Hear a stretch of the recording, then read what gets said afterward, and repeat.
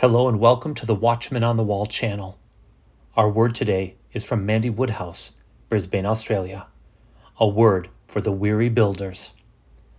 After a week of intense warfare and challenge, I encountered the Lord's ministering spirit in my kitchen this week while making a meal. I saw a cloud of white, much like morning mist. It entered a corner of my kitchen where I had just been facing the wall, trying not to cry. No one else in my home could see this cloud, but the weighty presence of God could be felt. I realized that this was an invitation, and as I stepped into the cloud, I hit my knees in worship. Hot and raw tears flowed down from my cheeks as the ministering presence of God did a quick work in my heart on that floor. His presence was real. It was weighty. And though it took only a few moments of encounter, I walked out encouraged, full of hope, and with a very quiet mind. I felt like this was a prophetic word for the body of Christ in this season, so I prayed into it. And this is what the Lord said. I am removing weariness from you in a second. I am removing grief from your heart. I am touching the numb places with life. New life, life that sprouts and multiplies in an accelerated rate. No longer will you hide in the corners with your face to the walls, hiding the pain and the exhaustion. I will send my ministering spirit, and I will do in a moment what would take months or years in the natural, says the Father. You will be able to go forth in my power when the daytime breaks forth, and you will be able to move in the darkest moments. I will lead you when all seems easy, even life appears to be hard.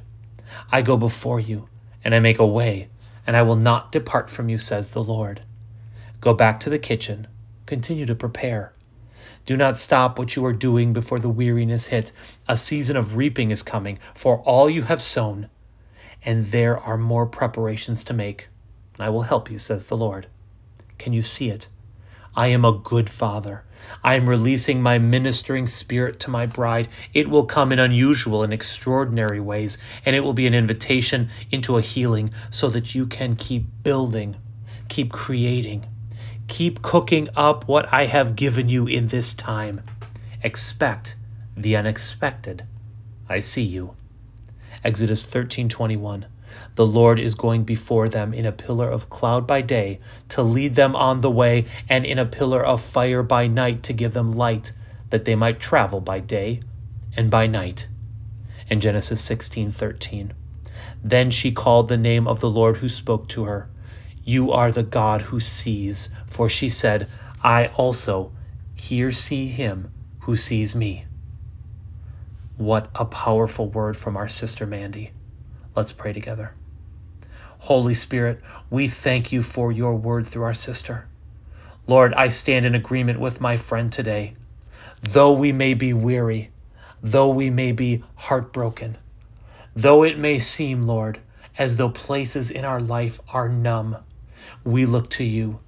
We look to you for the new life, for the life that sprouts and multiplies in an accelerated rate. Lord, we know that this is not for our own good. It is for our own good, but more so, it's for your glory. In Jesus' mighty name, amen.